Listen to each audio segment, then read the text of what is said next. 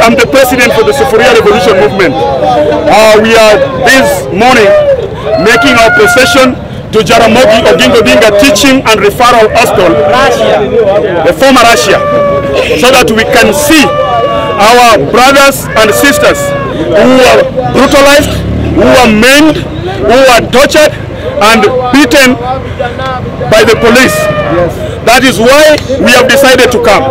We want the international community, we want the ICC, we want the IPOA, we want the international media, we want the churches, we want all the diplomats to know that Kenya is not habitable. We want the international community to know that Kenya democracy is just a word, but it cannot be exercised. We want the international community to know that we, the Kenyan people, under the sovereign power that is provided for by the Constitution through Article 1, which says we, the people of Kenya. Today the police are used to frustrate, to curtail the freedom of the media, to affect, to brutalize, to kill, murder and beat the innocent civilians who are exercising their democratic right to be in the streets of this republic. Today is not a demonstration. We want this to go very clear, and the media must report this. Today is not a demonstration. Today is a peaceful procession.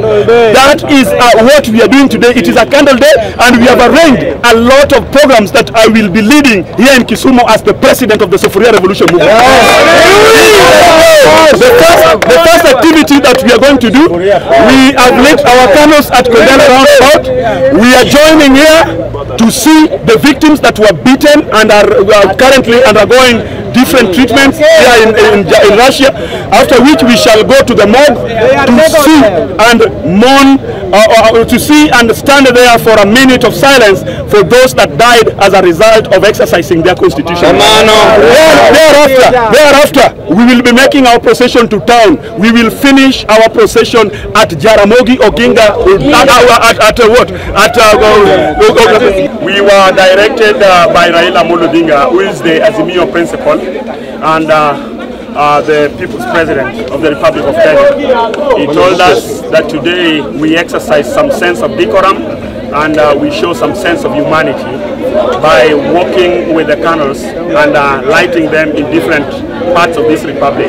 That is why I've decided to lead. That is why I've decided to lead this procession today and make sure that we light the candles as a sense and as a symbol of showing that we are standing in solidarity with the victims of police brutality who are currently undergoing treatment and those that are today lying at the Jaramogi Oginga Odinga mob, the ones that are dead that cannot even see the light of the day. So as a people, as leaders within this community, as the president of the Sufuria Revolution Movement Kenya, a movement that is associated with the push for reduction of high cost of living, we are lighting this candle officially.